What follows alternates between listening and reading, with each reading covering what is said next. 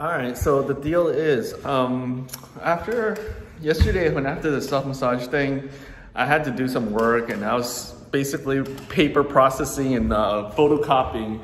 But but the photocopy machine, it required me to sit in one of these little desks, little seats, like for the babies and stuff like that. It's tiny. I had to sit like this for a couple hours. And since the couple hours, my kidneys started to hurt, and all that work of like self-massaging the pelvis and the rib cage, completely. But it's okay. That's our life. We work with what we got. It's just like going to a doctor, and then it's like going to the doctor. Yeah, you made one step back, one forward, but 2 steps, and then you go back to your lifestyle 2 steps back. But that's just life, I guess, So, but the thing about it is, we buy the self-massage gun. Wow, what an echoey room.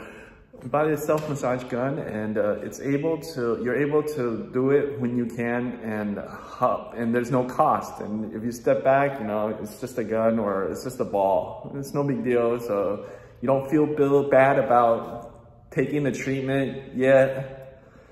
Going and stepping backwards. It's just the way life is. It's okay.